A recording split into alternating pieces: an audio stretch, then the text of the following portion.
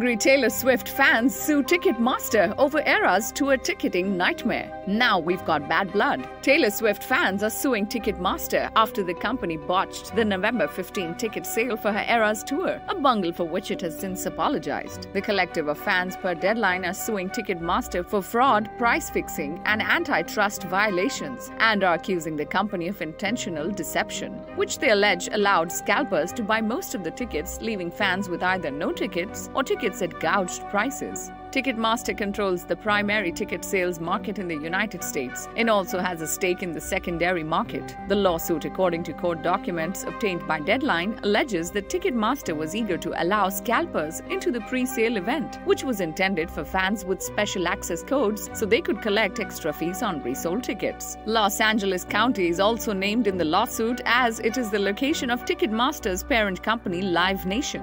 The lawsuit asks for the court for the company to be fined $3,600 per violation, which could add up to a substantial sum considering Swift's tour is a stadium tour. Swift vented anger and frustration in a lengthy statement saying she had been assured by Ticketmaster that they could handle the demand. Subscribe to our channel for the latest on your favorite celebrities. Like, comment and share, and don't forget to press the bell icon for notifications.